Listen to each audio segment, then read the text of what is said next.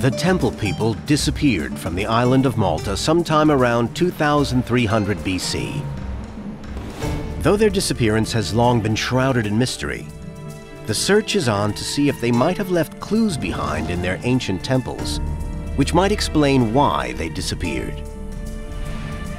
Built around 3400 BC, Ggantija on the island of Gozo is the oldest of the Maltese temples. Ggantija has confounded academics for centuries. What was its function? How could the temple people living in such a harsh landscape have developed a society so sophisticated that it was capable of building temples so magnificent and complex? A groundbreaking team of archaeologists and scientists is now trying to crack these mysteries. At Ggantija, they discover something highly significant about the ground on which these temples stand. The temples were deliberately situated on some of the best agricultural soils. The team believes their soil may have been the secret that enabled the temple people to survive in this rocky land for so long. Rain rarely falls in Malta. Rivers can be dry all year long. Good soil is scarce.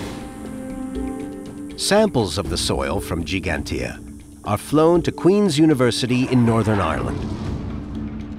Here, forensic archaeologist Dr. Rowan McLaughlin undertakes detailed studies. In the soil, we were able to discover charred seeds. We know they dated to prehistory because we were able to radiocarbon date each individual seed. Dr. McLaughlin places selected seed samples into an accelerator mass spectrometry particle collider. The AMS works by converting the sample into a particle beam, and this particle beam gets accelerated, literally to speeds approaching the speed of light. The quantity of carbon-13 atoms in the seeds is compared to calibrated time frame models. The results prove the seeds are 5,000 years old. Further soil analysis reveals that the ancient farmers succeed in generating highly sophisticated farming systems. They produce barley, beans, lentils, and fruit, and meat and dairy from livestock. It is this diverse and fulfilling diet that allows their rich culture to develop.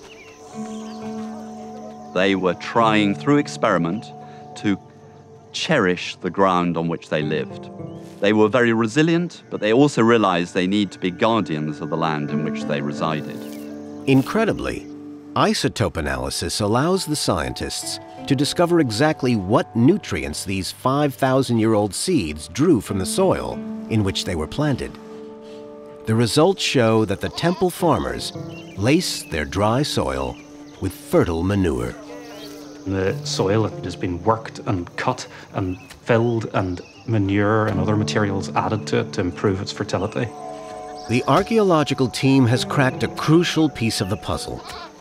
The reason the temple people survived so successfully here for over a millennium is thanks to their finely honed skills as farmers.